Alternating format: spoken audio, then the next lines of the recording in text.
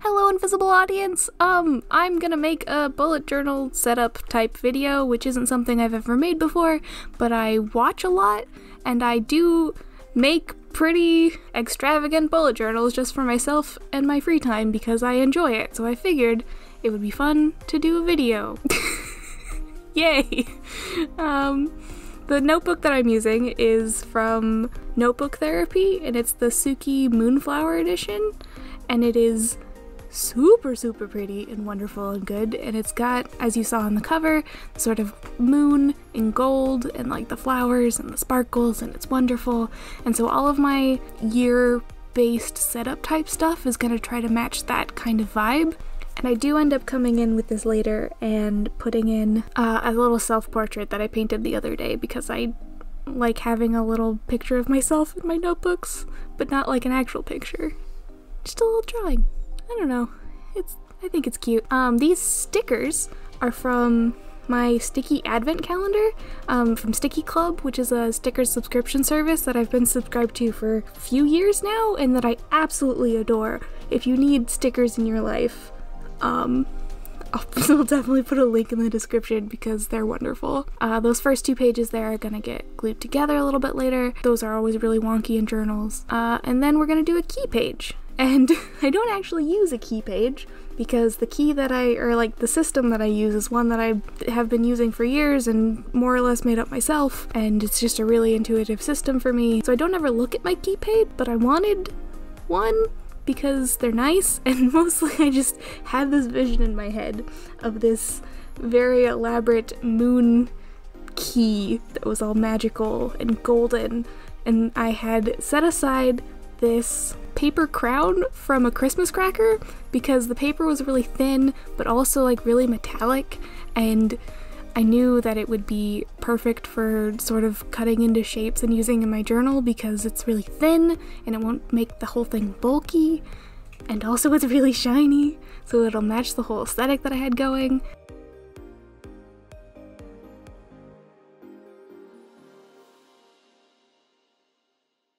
Sketching out the key and then getting the old X-Acto knife out to just sort of cut that out and make it exist. I have this habit where I want something, but it doesn't exist. You'll see me use a lot of stickers and other types of things, but sometimes the stickers that you want aren't real yet, so you have to make them yourself, and this is sort of a case of that happening.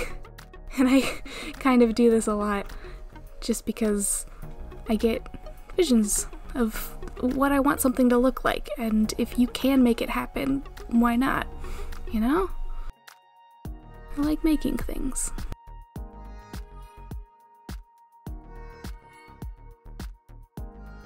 So this key was something that like I had like designed in my notebook beforehand and actually spent a lot of time figuring out what I wanted it to look like. I wanted these little cutouts in the middle to be like little star sparkles and just to be like really elaborate and magical. And I think it turned out really nice, especially when you'll see it in the journal later, and it's very pretty.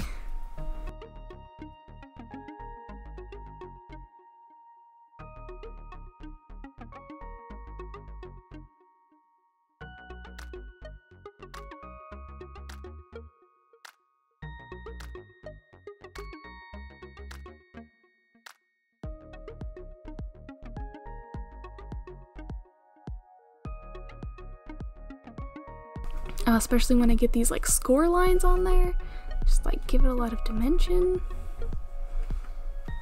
We gotta cut out that moon.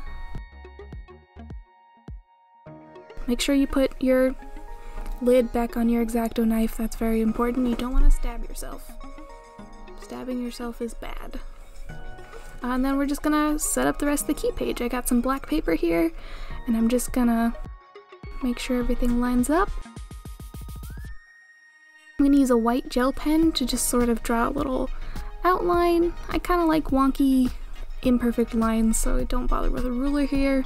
And then I'm just gonna write out my key. I adore this white gel pen.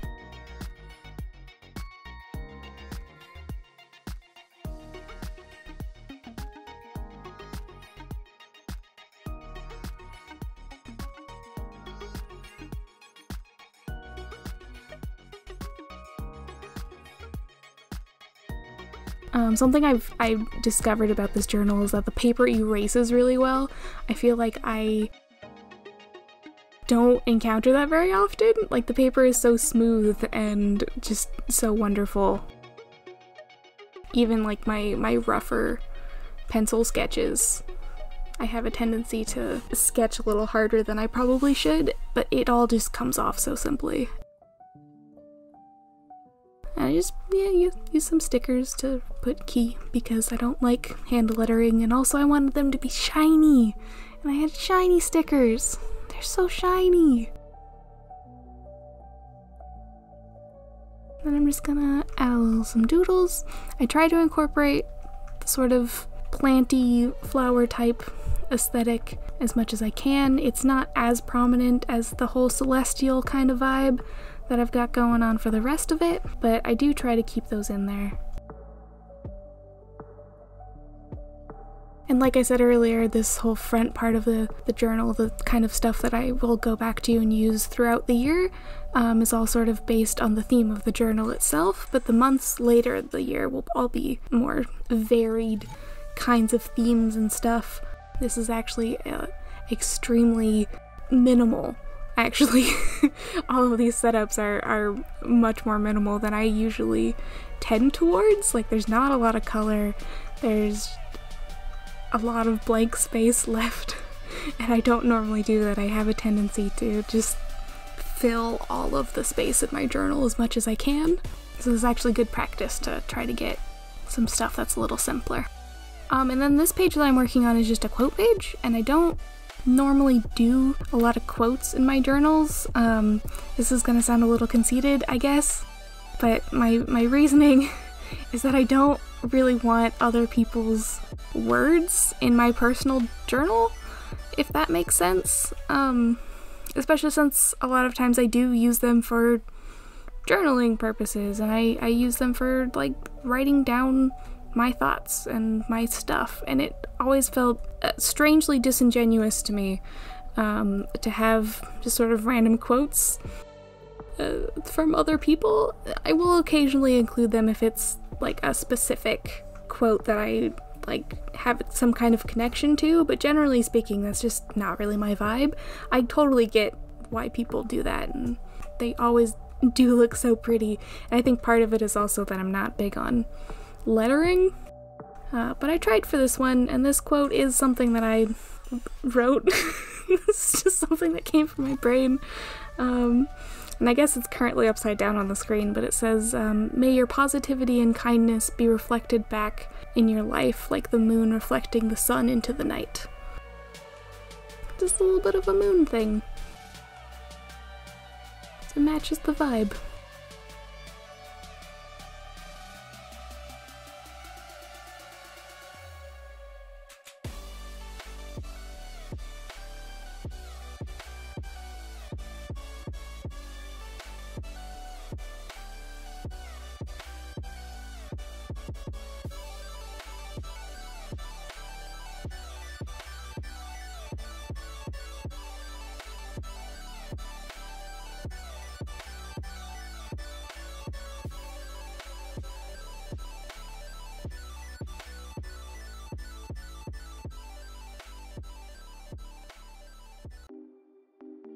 And then the next page after that is just a super simple dot grid cheat sheet, which I think was largely popularized by Amanda Rachel Lee, and is so helpful. I'm so bad with numbers, and I can never remember like anything, like how to divide a page into X number of boxes, and so having this cheat sheet is so beneficial.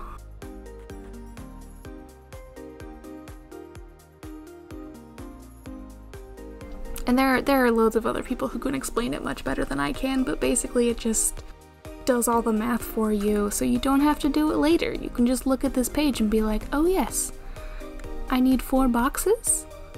Cool, it's this many boxes. Or 4, I need 4 segments, it's this many boxes. Then I'm just writing in the numbers so I don't have to count them, and then making a little title, because pretty. Using a gold gel pen this time.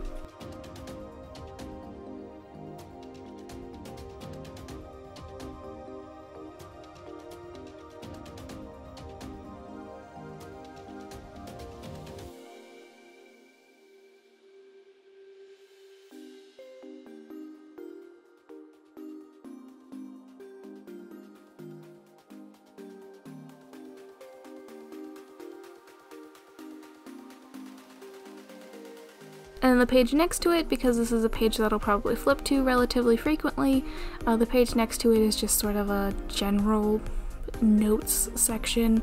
I'll write down ideas for stuff that I want to make or draw, or projects that I want to start working on. I think in my current bullet journal it says what my NaNoWriMo project was for this year, that I'd written down months in advance, so having a page like this is super useful because otherwise I will forget everything, because I'm a very forgetful person. And then at the bottom I've just drawn some little flowers, bring in that theme a bit more.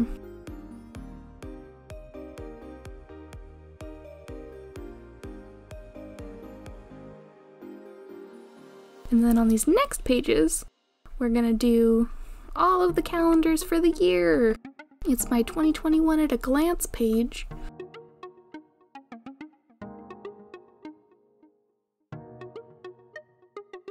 I'm using this sort of bigger gold marker, which writes really well on top of other stuff, to just sort of put like a dot for each month, and then I'll put the letter that that month starts with on each of those later.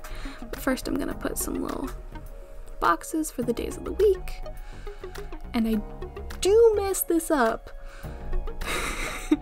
At the end of this row on the top here, I messed up the number of boxes. I put 8 on one and 6 on the other, and I have to go back in and fix it, but it's not the first or the last mistake that I've made in this entire setup, so I think it works out pretty well. Managed to fix it all right. Just scribble over your mistakes with the white gel pen and they go away. Mostly. We're not here to be perfectionists.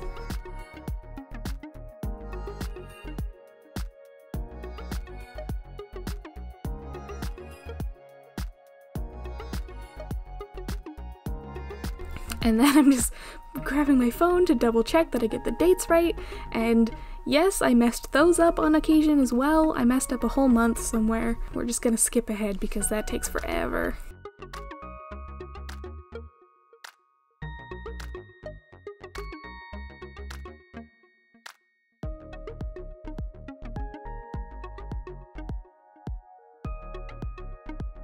And I've been doing this with a lot of my titles in this whole setup, where I go back in on one side and just give it sort of a drop shadow with this gold pen, just to give it a little bit more dimension and have it all match with the gold and the black, and it's all very pretty. And then of course some sparkles and some flowers.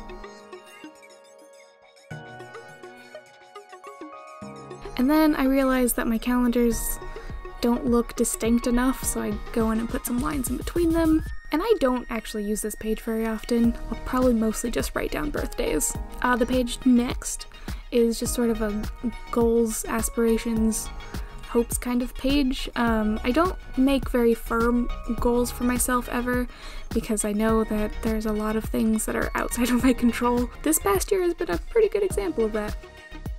So my goals are usually pretty vague and often tend more towards the I hope this is something that happens, rather than this is something I'm going to do for sure, because you never really know what the future's gonna hold, and I don't want to set myself up for disappointment.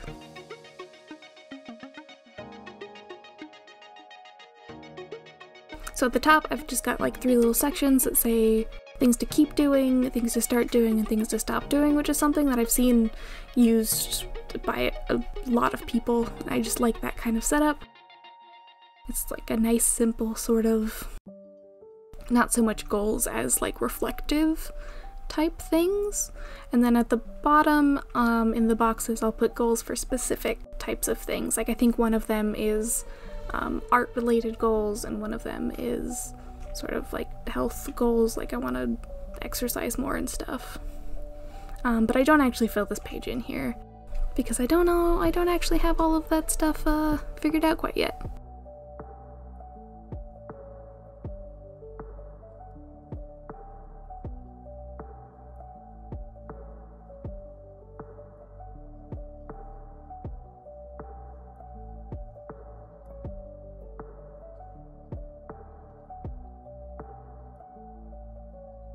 next page is just a little health tracker. So I write down all of the months at the top, just the first letter of each, and then just sort of roughly mark the days.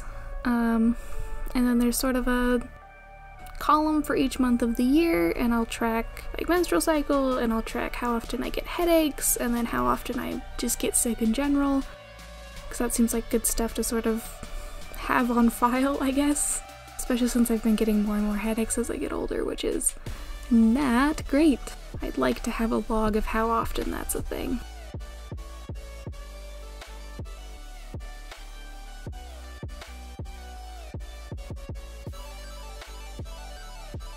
And then on the side as just a little like moon phase chart, because that feels like a signifier of time passing. And this is a very time-oriented spread. And then I didn't like how they looked. And I still don't really like how they look.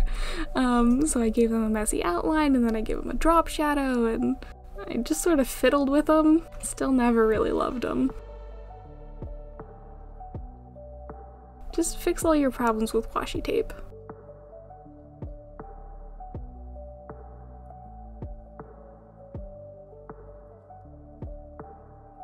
And then this next page is specific for my personal life. This is a podcast schedule page where I can write out all of the dates for the year that we will need to post an episode of our podcast, which is called Sorted, Not a Harry Potter Podcast, where we sort various media into Harry Potter houses. It's a thing.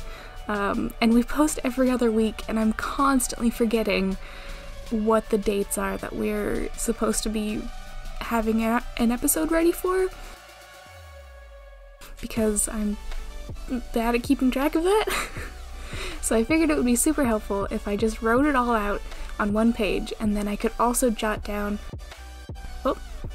stretch break, and then I could also jot down what topics we covered on each of those episodes, and then I'd have like a whole little backlog of what we did when, and it would just be super nifty. And then the page next to it I'll use as just sort of general notes so that I can write stuff down so that I will remember when we record, maybe, because I'm never prepared when we record.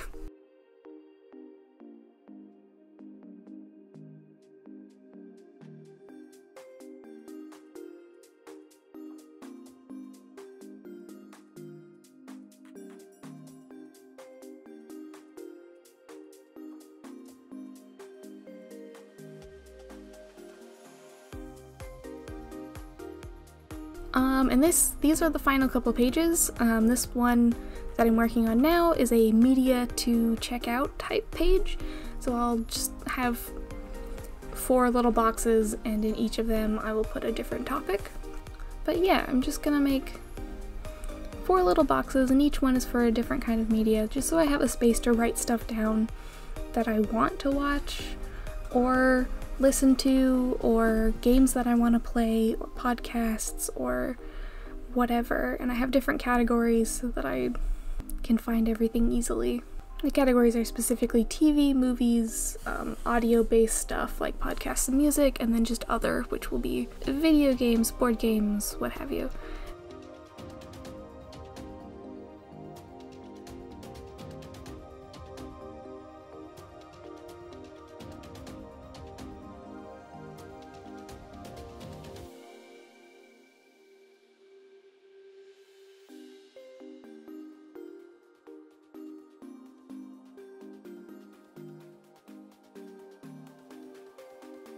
And then I have to go back to the last page because I remembered that I wanted to put little lines on this so they were easier to read, and I forgot, but they're here now.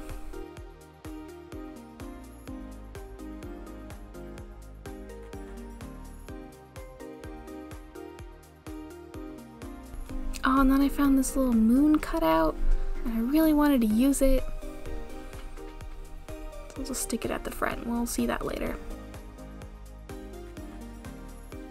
And this is the final page, and again it's a page that I didn't actually end up filling out any of the stuff for, but it's a page to put lists that are my ideal routines for the morning and the night, and then just sort of a list of like self-care type stuff if I'm in a grumpy mood, ways that I can make myself feel better. And then at the top there, it's a when did I last list, which I've never used before, and so I don't have a lot there on that list, but it's mostly like dental cleanings and updating my website because I need to do that more, and that kind of thing. And I tried to put little dashes for how often I wanted to do those things, and I don't think it really worked out because I didn't measure them out appropriately. I just kind of winged it. I'm trying it out. It's a new one for me, so we'll see.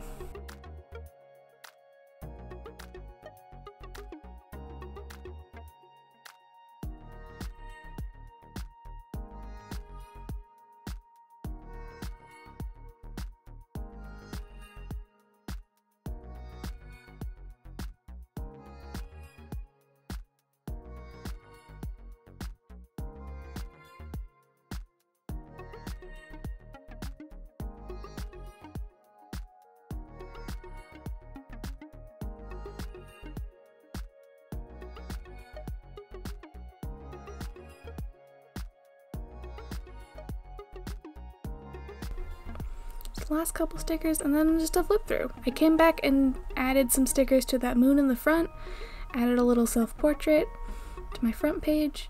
There's my very shiny key and my dorky little quote.